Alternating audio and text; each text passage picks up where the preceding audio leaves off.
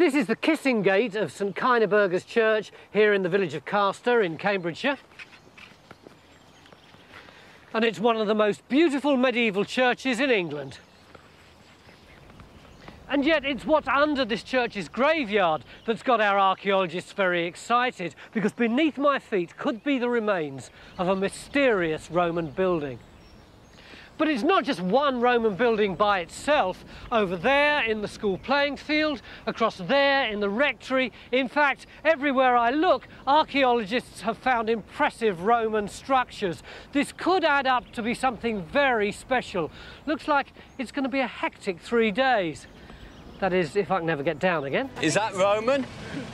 Already, pieces of Roman mosaic flooring called tessera are turning up. Back outside, it's now raining cats and dogs on our archaeologists in Trench 1. Thank you so much. But despite the weather and the geophys results, this trench is turning into something of a gold mine. We got some finds, Paul. We're getting loads of finds out already. This is just a selection. There's this stuff, which is kind of Saxo-Norman, dates the 11th, early 12th century, around about the time the church was built, so they were quite possibly robbing out the Roman buildings for stone to build a church. And we've got our first bit of early Middle Saxon handmade pottery. 5th, 6th, 7th century, something like that. What about this chunky stuff here? Well, we've got Roman as well. There's some bits of Roman colour-coated pottery, which is late 3rd, 4th. Bit of a mosaic tessera as well, possibly. Cracking selection of finds already. And it looks like there's something coming out of the trench fill. Yeah, well, this is the crucial thing, Tony. As Paul says, we are beginning to get Saxon pottery. These are the first levels that we're actually coming down onto. They could include Saxon buildings here. This is really rather extraordinary for us. We always have a problem finding Saxon on Time Team. To find it, great, but then to find it on the site where we're looking for Roman is a little bit more difficult. What do we find next? So we're going to open our second trench here in the old rectory garden. And after some promising geophys, we've decided to put a third trench in this corner of the school field. This is another spot that our antiquarian artists and later archaeologists have explored. And it seems to have been an artist's favourite, because he drew the remains of this impressive Roman bathhouse he reckoned he'd found here. If so, our trench in the old rectory garden could be right on top of one. But if Artis's plan is accurate, it's the north graveyard where we really need to focus our efforts. So Jim is now geophysics here. And by mid-afternoon, he's latched onto something. You've turned up just at the right time. Look at this. We've got a really strong reflector here, and it's at least 5 metres across. Well, that's nothing like anything else in the churchyard, is it? No, up until now, I mean, there's been the odd reflection, but they've looked like they could just be stone casket or a slab-lined grave. But, I mean, this is much, much bigger, and it's about halfway up the slope, just beyond where this mess is. Well, this is where the one building was meant to be from antiquarian records, where they got this early mosaic. It's possible Jimmy's detected this striking Roman mosaic floor that artist drew in his book of illustrations. And if our antiquarian site plan is to be trusted, it makes sense that geophys are getting a strong signal here. There must have been something here for them to rob and raid to use. Yeah. What are you guys doing here? All the excitement's on the far side of the church. You're stuck round the back. Yeah, but we've been looking at all the Roman stuff built into the church, the tile and the stonework and so on. And the idea that it comes from a huge Roman building that's somewhere round here at the back of the church. Artists had a theory that all the Roman buildings to the north of the church were one giant structure. And Stephen thinks this is how it might have looked. Well, it's a pretty enormous building, Tony. I mean, from where we're standing to the far side is 110 metres. Crikey. Well, if it's that big, it would absolutely dwarf the church, wouldn't it? Yeah, it would. It would be 2 or 3 times bigger than the church. So what could something that size actually be? Let's go back to Artis. He called it a praetorium. What's a praetorium? Well, in Artis's terms, he were used to digging villas of fairly modest size, and this was the biggest thing that he ever saw and ever dug. And he gave the term praetorium, implying its size. We've only got 1 day, Ben. Yeah. What do you think our overall strategy should be? Well, I think Artis was a very good archaeologist for his time, but I'm not so confident about this sort of floating building here. Yeah. Is it attached to the other buildings around it? What alignment is it on? We need a trench across there to try and tie it to the other buildings and sort out the alignment. Yeah. Then I think we need to do something similar in the west part of the churchyard, just here. Now, a few That's years where you can see that wall in the path. Yeah, well, a few years ago I cleaned up a bit of wall there, and there's definitely something there, but I didn't get much of a look at it. Is that a big building range as artist depicts it? And I'm off up there now. So Phil's on the move to this spot just north of the church to help Jackie dig a new trench in the graveyard. And Rakshar's opening a trench as well in the area that Ben's interested in. With over 20,000 burials in this churchyard, it's not going to be easy finding any evidence for our praetorium. But in the rectory garden trench, which Faye's now taken over from Matt, we may be onto something. What have you actually got going on over there, Tim? Well, I seem to have this surface. It's got a few tesserae in it, but it's very pebbly and not very good. Now that's what's interesting, because where I am, I've got nothing. I've got a great big rectangular hole with no archaeology in it, and my only explanation for that can be that this is where artist shoved his trench, and he basically took everything away with him. And therefore, that's why we've got this line along here, which I think's a robbed out wall. Everywhere on this site, we seem to be following in the footsteps of this chap artist. Some of us quite literally. I need some measurements from this line now so I can put them on the drawing. Oh, excuse me, beg your pardon. You're on time, Matthew. I think the peg's come out. Who put the peg in, Matthew? Sorry, sir, won't happen again. That's your wages, Dot. Yes, Mr. Ainsworth. Right, next the rectory garden next, Matthew. Anything you say, Mr. Ainsworth? Back in the graveyard, Phil and Jackie are up against the clock, digging carefully around lots of human bones. They've now only a few hours left to get down to the floor of a potentially massive Roman structure. Are these individual burials, or are they lots of bones on top of each other? Well, we've had a lot of loose bones spread about, turning up all the way across here. But the difference here is, you can see we've got about 5 skulls all dumped in together in one place. So do you think that that could be a grave digger who's cleared earlier graves, dug a pit, chucked these in so that more people can be buried? Yeah, I mean, basically it looks like a charnel pit. But we do have a problem, don't we, that we've got lots of bones and lots of smashed mosaic, but no structures whatsoever. What we can be certain of is that in places the grave diggers have been through the Roman floor. Otherwise, we wouldn't have this sort of material. What we've got to hope is that they didn't destroy it all and that they've left some of it for us. And that means digging deeper? That means digging deeper. Thankfully, Rakshar's trench at the western end of the graveyard looks to have got something more substantial. How's it going? It's going very well, actually. Put this trench in here to find what we thought was a wall coming through there. And lo and behold, we have a huge wall. That was actually poking out the ground before you started, It was, wasn't we knew that was there, but I didn't realise how massive it actually is. So we've got one wall here, which is running in that direction. And then where John is, we have the return, and that's running in this direction. So they should actually come out and converge around about here. It's amazing, isn't it? This is the first time that we have seen anything like the kind of monumental walls that Edmund Artis saw. Yeah, this is the only trench where we actually have huge walls. In the old rectory garden, where we're looking for what could be the east wing of our praetorium, we now have 2 trenches. But our main hopes lie with these trenches in the graveyard, Rakshar's at the western edge, and Phil's just north of the church. Phil, you know how I said I was getting a lot more building material and big blocks of tessera? Oh, why? Now I'm getting lots of pea grit, which is coming, this fine grit, and look what it's coming down onto. Oh, good Lord. Well, that looks like a floor. It looks very like a floor.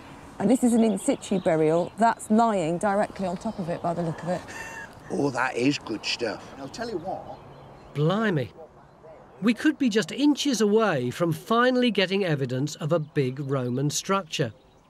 And crucially, it's slap bang in the middle of our praetorium plan. Back in the old rectory garden, Faye's getting really stuck in. Cool, this looks a bit different to yesterday. You're well down. I am. But fantastically, we've got a huge, great big section of wall. It's a big Roman wall, isn't it? Yeah, without a shadow of a doubt. And we were a bit worried yesterday about the sort of relative heights of all this. I mean, there's a surface very much higher than the Roman wall. You can see where our artist put his trench, which is basically this line down in this section here. And I actually think that level there is where he was standing. Really? Yeah, which is why it's so compact. With footprints? What size boots did he have? You're so demanding. I haven't got any footprints in there. And it's also a very significant chunk of walling on the eastern side of what we think is one single enormous building. Fay's discovery of this massive Roman wall, previously dug by artists, is a really good sign. Maybe we can rely on our antiquarian after all. Meanwhile, there's breaking news from the graveyard. We've spent the last 36 hours poking around in this graveyard, trying to get permissions to dig it, getting permissions to dig it, then finding nothing but Roman rubble and a tumble of old bones. But at last, Phil, we've got something exciting, haven't we? We have got artist's floor. Look, if you look down between that pair of legs, you can see a mosaic floor actually in situ.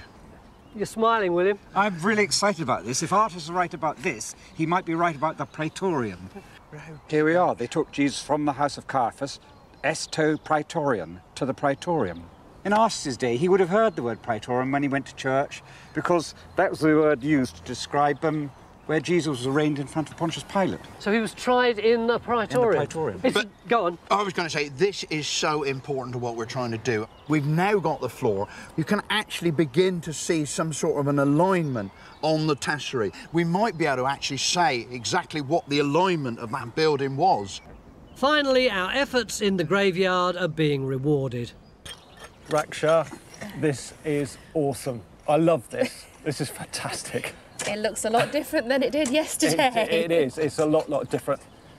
Raksha's revealed a huge section of wall and a step foundation. The classic herringbone style shows that this is definitely Roman. People were a bit sceptical yesterday. I talked about finding this big herringbone wall, and I suspect that people didn't quite believe me. This looks remarkably similar to what was found on the other side of the church in the 50s.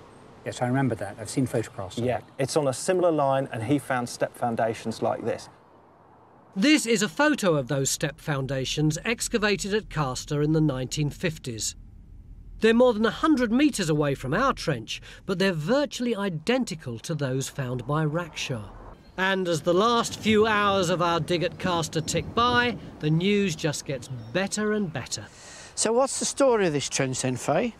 Basically, we have a Roman building, and actually down there we've got a room with what looks like a hypercore system. We've actually got a two-level building. So what did they do? Fill it in or cover it up and then build something on top? Or they had stairs that took you up to another room. Ah, right. A building on two levels makes sense, because the Romans had to factor in the slope of a hill here in the old rectory garden and on the western side of the church. The massive Roman wall that Raksha found at the western end of the graveyard, nearly 2 metres wide, was built to support a building possibly 3 stories high. And at an extraordinary 110 metres in length, this is the largest Roman building Time Team has ever excavated. Time Team is 100% independent and funded by our incredible fans. Joining Patreon gives you access to exclusive interviews, 3D models, masterclasses and more. Please join us on this exciting journey. We need more support to make more episodes. This is Withington in the Cotswolds, an area of outstanding beauty with a lot of rich farmland and some very classy houses. In Roman times, it seems to have been pretty much the same, because 200 years ago, ploughmen somewhere around here discovered a huge villa. Excavations revealed some exquisite mosaics, but no one was able to date the villa, and there's no record of exactly where it was. But that's just the beginning of our story. 200 metres below the villa field is this lovely little spring, and guess what? Roman mosaic and Roman tile have been found here and in this field over here. No one's dug here, but the two sites are too close together not to be connected. Could the big villa over there have had a huge complex of buildings down here? I think it could, but I'm more interested actually in the spring which is under the bush over there. This is called Withington by the Wall Well, which rather suggests it was, perhaps named in the Saxon period. And we know that Romans, when they come in, they often take over pre-existing sites like springs, which are religious interest, and put temples and turn them into their own religious sites. Temple? Well, maybe, but this is a very unusual location. It's very wet down here. There's a lot of water about. It's going to flood. I think it's much more likely that the main villa is further up the slope, but perhaps this is the predecessor, the early villa, which was then replaced by the later villa further up the slope. David, what about these bits of mosaic? Do they give us a clue? Well, these could belong to an early villa, but I think it's more likely a bathhouse. So we could have an elaborate bathhouse associated with a villa, either down here or up there, and perhaps we could have a swimming pool associated with an early villa. The important thing which I keep going back to is what is the relationship between what is happening down here and the really big villa up there? All right, if you were all gambling men, which I know that none of you are, what are you going to say this is? Temple. I'd like a temple. Early villa.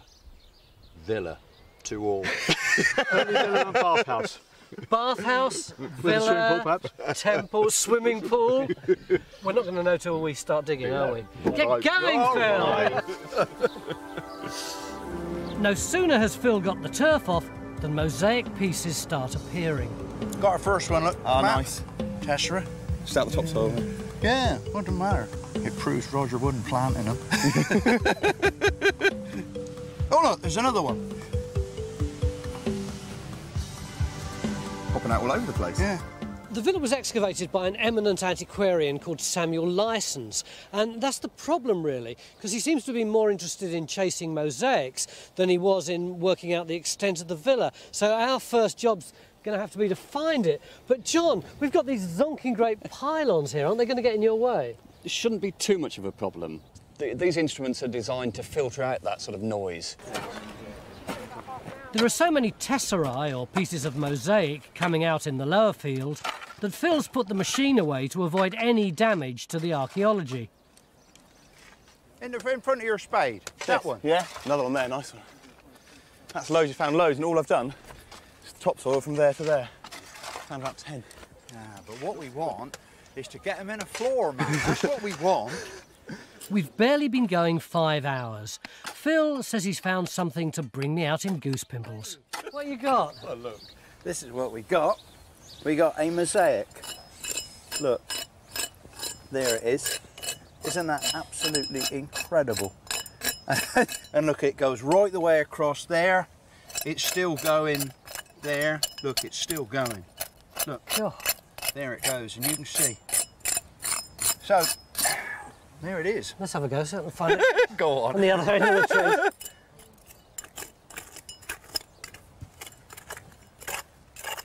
tree. See, there it is. Blimey, O'Reilly. It's still here. 2 square metres already. Wow. I know. And, of course, it's going back in through there. And the further it goes back in there, the better protected I think it's going to be. Because I think here, we're right on the edge of where it's been taken away by the ploughing. When we say a Roman mosaic, this is just white with the occasional bit of red in, isn't it? It's not pretty. Oh, come on, Tony. What do you mean it's not pretty? Look, it's a Roman mosaic. How often do you find a Roman mosaic just like that on day one? Very, very rarely.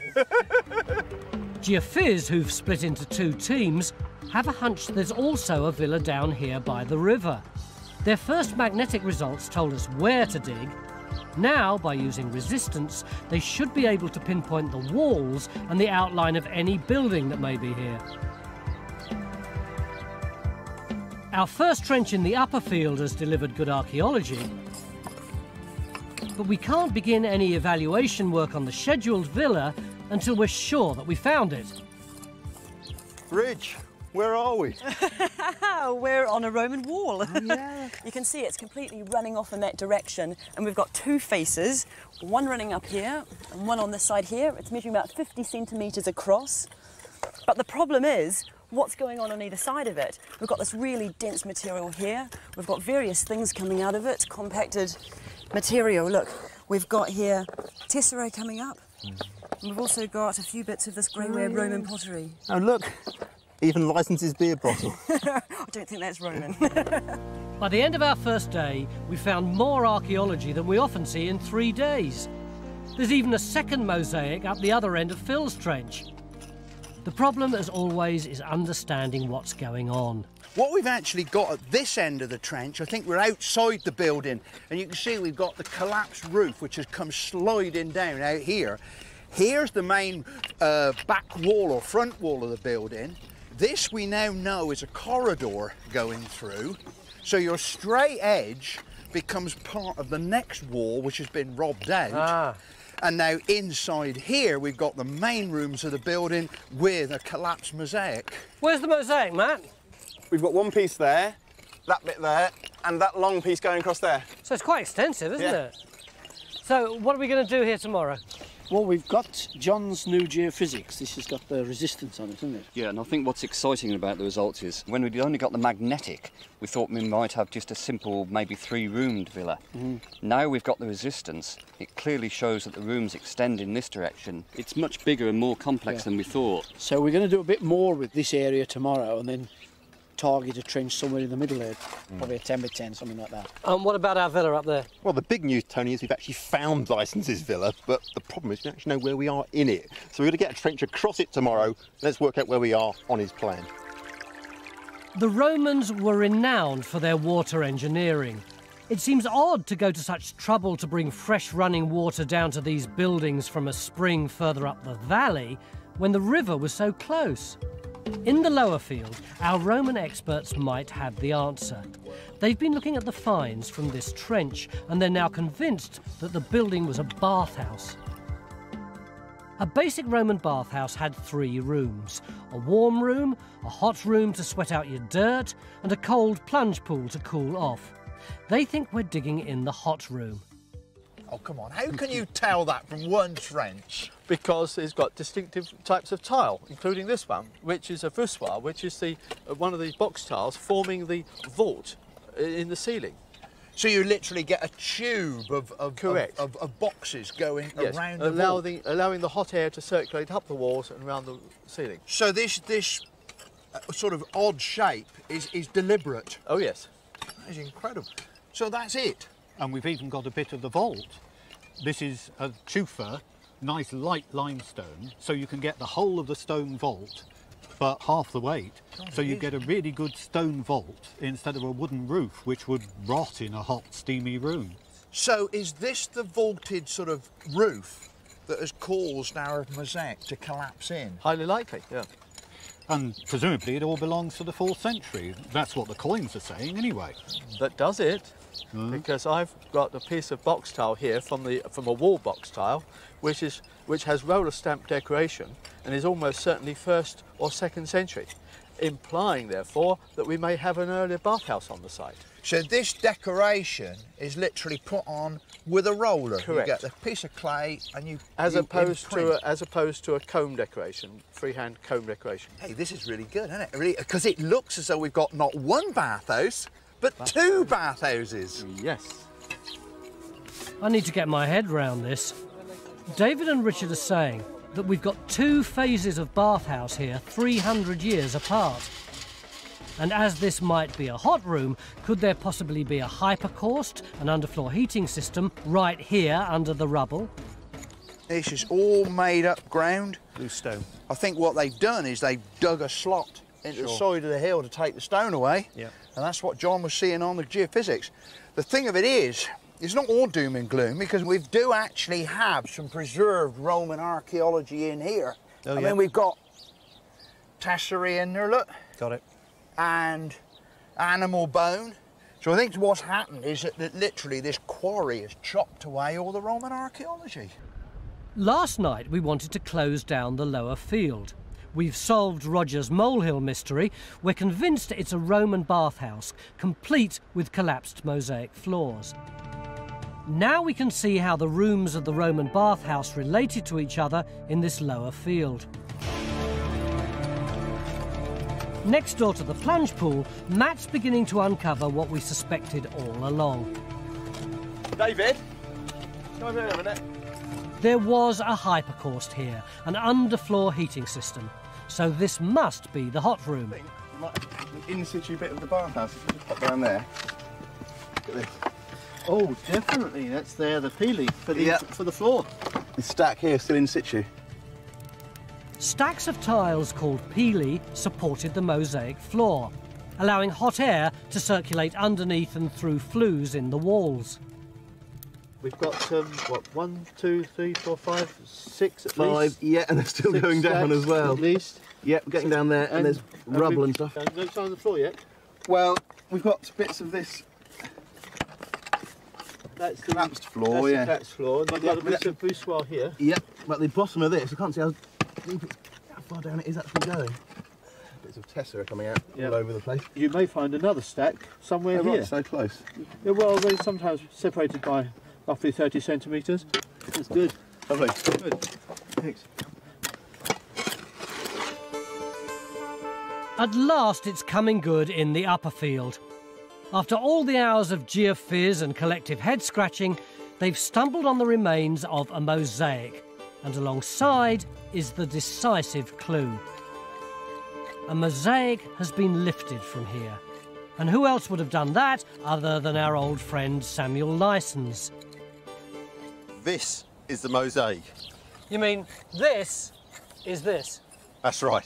The problem we've had for 2 days is that we've been chasing Lysons.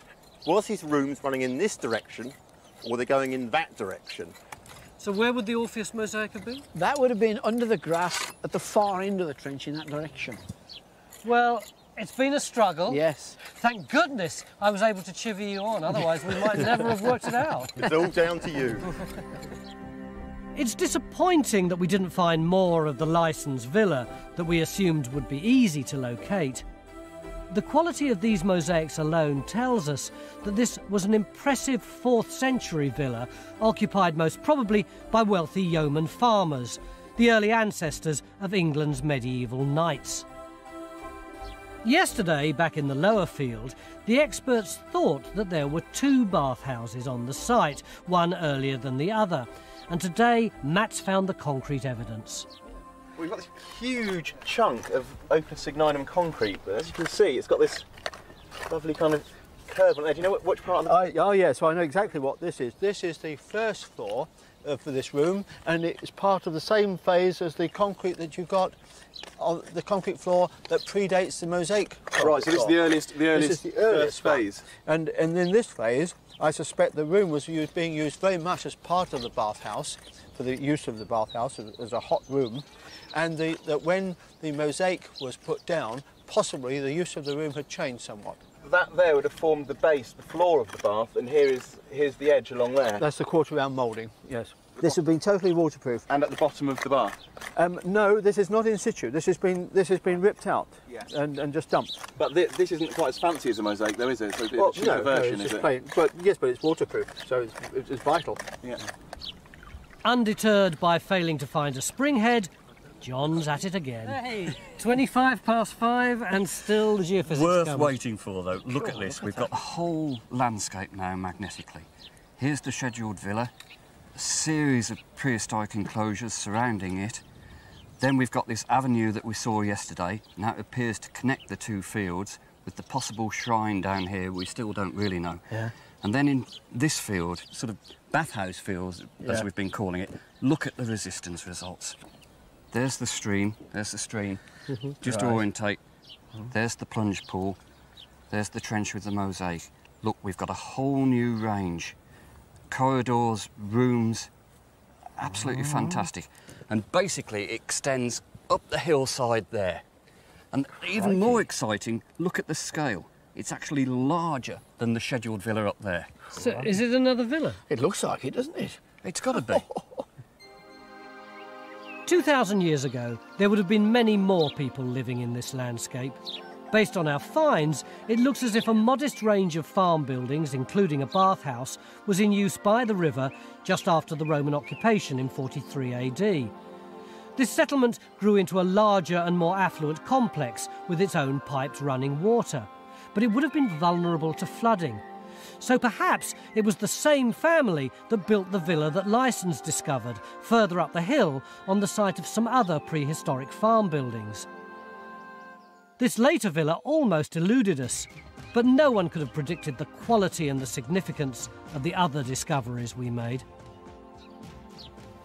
We came here because of a handful of tesserae in this field, but we found this amazing bathhouse. Once Romans would have sat among these beautiful mosaics sweating, then they would have sprinted over to Phil's plunge pool to cool off and exchange the gossip of the day. But this being Time Team, in the last few minutes we've been handed this. It's geophys of yet another villa up on this slope here. It's bigger than Lysons' original discovery and part of a huge Roman complex. Time Team is 100% independent and funded by our incredible fans. Joining Patreon gives you access to exclusive interviews, 3D models, masterclasses and more. Please join us on this exciting journey. We need more support to make more episodes. Have a look at this drawing. See the detail in that rose pattern there? Classic evidence of a Roman villa. But that's not all. Experts think there could be even better mosaics still down there, although there's a very good reason why they haven't tried to look. For the last 100 years, this whole area has been an army firing range. What we've done is we've resurveyed a small area, and I mean the results are just so clearly. It just has to be villa building. All the wall lines, corridors, rooms, a whole mass of responses. How deep down do you reckon this stuff is? I think it's pretty shallow, probably not more than, half a metre. The geophys hints at dozens of rooms, any of which could hold the mosaics. But one spot in the corner looks particularly promising. So in goes trench 1. And oh look, someone's happy. And almost immediately, Phil and Neil find something rather special. Oh, now then, what's think of that? Oh, well, even you know what that is, Yeah, Phil. I do. That's part of a mosaic floor. That was quick. Tiny bits of stone like these are called tesserae, the building blocks of a mosaic. Let's hope that's a good omen of things to come. Oh! Oh! Well, it's not bad, is it, for the first... the first bit of the first trench? We've got a tesserae and we've got a coin. Do you know, there's only 12 coins recorded from this site so far from the antiquarian, so lucky 13. So our second trench goes in just a few metres away from our first, to see if we've got a high-status room in the middle of the villa with one of the mosaics in it. And bang on target, guess what we find? Woohoo! Tracy, there are excited whispers from the other trench that you've found a little bit of mosaic. We have, Tony, yeah. You can see we've got a little bit in here and then a bit beyond where Rakshar's working. A little bit of a mosaic. Come on, Tony. It's carrying on underneath here, so I think we're going to have to extend the trench back this way. There's a gap in the middle there. Do you think you've accidentally hit it? No, we didn't hit it. It's most probably plough damage. If you actually look at the section, we're not that far from the top at all. So John's looking pretty pleased with his geophysics. Although it's still very muddy, this must be one of the mosaics we've been asked to look for. This is a smaller room here with this mosaic in. The division between the rooms should be about here in this trench. And like buses, you wait for ages in the cold for one mosaic. Whoa! And two come along at once. Imagine all the hundreds of posh sandal feet that must have walked over that. Yeah, and not just the posh guys, because there's a whole army of slaves and servants that were needed to keep a house of this style and status running. I mean, there are some Latin authors that talk about a group called the Burgundi, which are a band of sort of runaway slaves and brigands, roaming around Britain and Gaul, ransacking and just nicking things. So actually, in rubble and burning, we're seeing the last days of Rome in Britain. Absolutely. It's really about the end of the Roman way of life, which is funded by the Roman economy. As the day draws to an end, the sun and the colour in the mosaics are starting to shine through.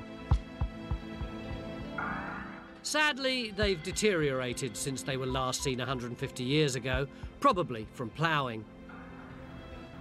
But at least we've ensured that they'll be protected in future. Is this one room or two rooms, or what? Yes, it's both. It's what's called a bipartite room. Two rooms that operate as one. You've got like your entrance hall almost, with this lovely mosaic that's really sort of vibrant with its colours now that it's been sponged down. Then you can see here that we've got this semicircular footing. Yeah. What we might have here is like half column actually attached to the wall, rising up with a nice big decorative capital, in which case we're looking at a grand double doorway through the steps into here, or it's the pedestal base for a statue. Either way, we're looking at a very, very grand room. What would the walls have been like? Almost certainly richly decorated, painted wall plaster.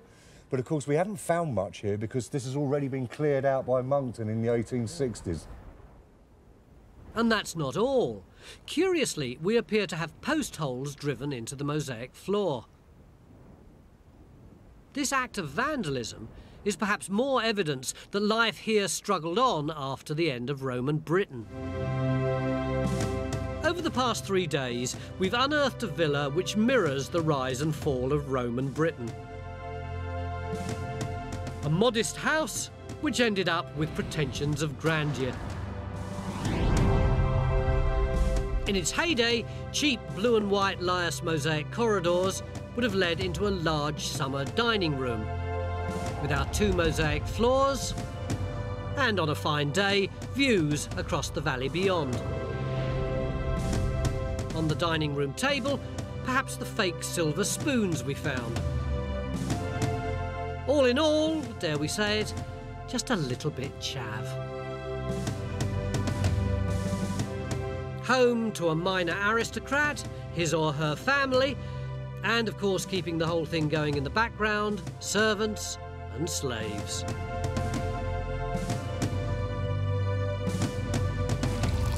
But the good times weren't to last.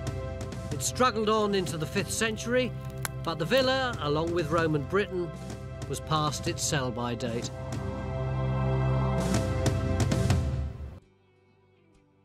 Hello, my name's John Gator. Time Team is fan-funded by Patreon. This vital support helps us to make new episodes. Joining Patreon gives you access to exclusive interviews, 3D models and masterclasses, plus lots more.